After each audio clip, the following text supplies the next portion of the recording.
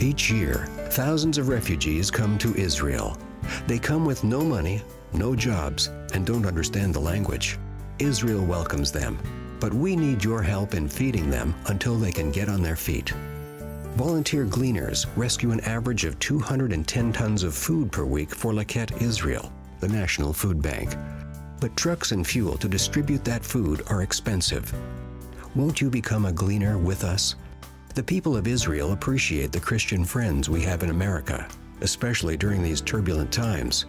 Your gift of just $25 will bring enough food to the table to feed an elderly couple for 1 month. A gift of $50 will feed a family of 4 3 meals a day for a month. Please call now or go to our website to make your donation and hear about our special gift offer. Won't you join us now in doing God's work in Israel?